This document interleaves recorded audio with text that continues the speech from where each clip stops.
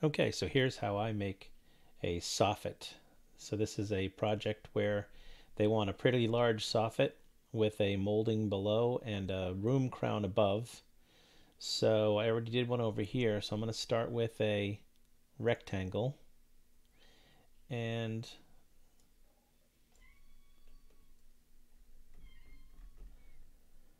I want it to snap there.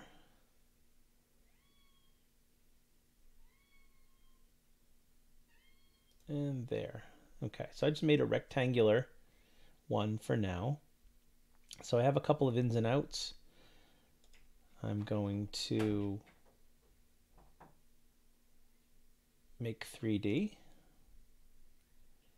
I'm in sample F. I'm going to use soffits, and I'm going to use a 12-inch soffit. So now that is a 12-inch soffit, and usually when you do that with a rectangle, it puts it on the floor. So I'm going to, see there it is right there, I'm going to raise it up so that it's sitting on top of this molding right here, which is a chair rail molding. And so it's just a plain rectangle still. So I'm going to edit the shape.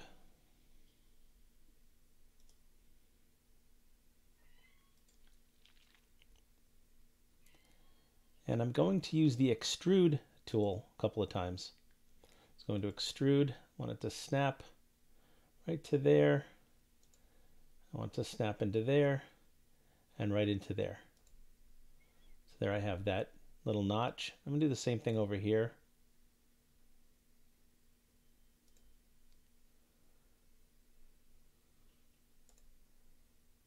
And had it snap in. I want it to be on the inside part of that molding because I want it to show like it's sitting on top of it with a little bit of the molding reveal sticking out.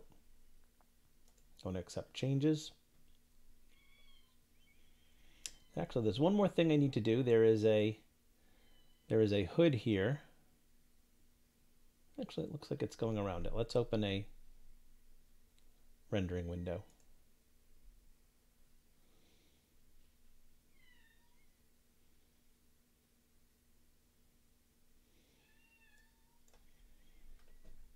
Okay, it looks like it's conforming to the shape of the hood, which is what we wanted, but it's still a dull gray color. So my cabinets, I happen to know, are just a flat white, just a very simple white. So attributes.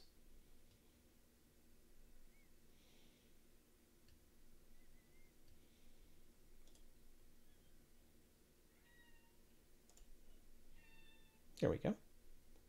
Variables, textures. I'm going to turn on expressions. I'm just going to replace this with the number 25. That is a basic white in 2020, a flat white. That's the color of the cabinets. I know that from checking it earlier.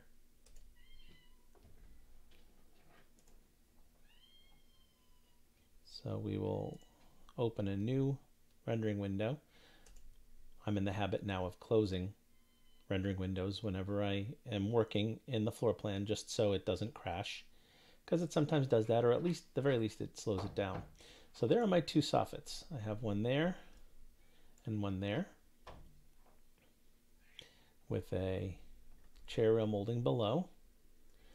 Now let's see about putting a room crown in. So this is going to be provided by the contractor or the builder. It's not going to be from the cabinet catalog. So I'm going to go to the room catalog, architectural elements, moldings and soffits. We have a couple of choices. We have molding OG, molding OG2. I believe molding OG2 is taller, so we can view in place.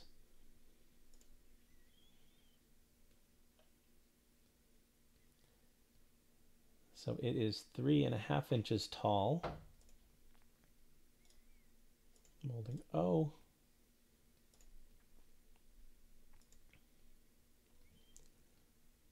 It's 2 7/8. So we'll use the 3.5 inch.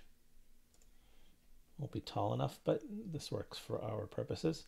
So before I place it excuse me, I'm going to view in place. I'm going to go ahead and change the color of it before I place it. So molding texture, I'm going to turn off expressions again, turn on expressions. 25. Place. Now I should be able to just click on this wall. I'll do it down here so it's going clockwise. Go on this wall.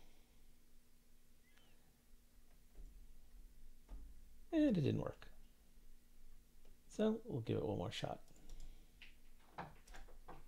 In place, variables,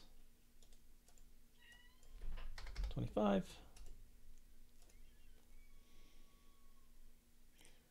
Let's see, I'll try it over here instead. I'll try and get it toward the outside. There we go. There's our room molding. So we just want to get it to conform to these areas. So I'm going to edit shape. I'm going to delete this cut because it will mess us up. Then I want to bring it out to the furthest point at the front of the soffit, which is that yellow line right there. And I'm going to use the extrude tool to bring this in against the yellow line. There we go. Accept changes. So we should, if we open a